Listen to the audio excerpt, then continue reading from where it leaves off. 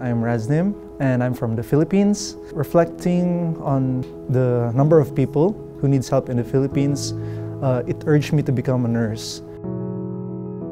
My name is Tracy Marshall. I arrived in Alberta exactly 1 week ago today.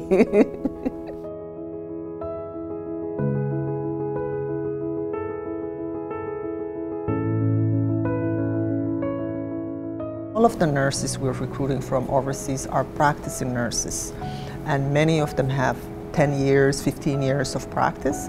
We're very thoughtful and careful in how we select candidates. Not only are we looking at their education, the breadth and the depth of their education in comparison to that of a Canadian nurse, we're looking at their experience and the relevancy of that experience to our work environments and our care settings.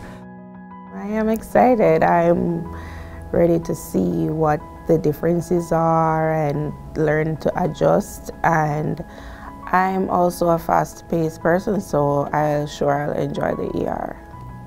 The clinical integration team has created a 2-week orientation program for our internationally arriving IENs. The program consists of 2 weeks of classroom teaching. We help them to get their certifications in IVs, in glucometers.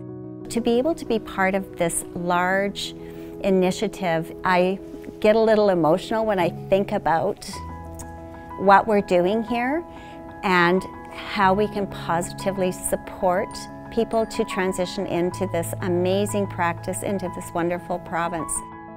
All of my experience as a nurse in the Philippines is an operating room nurse. I am so excited to be part of the team and to help patients in their peri-operative course and to make a difference in their life.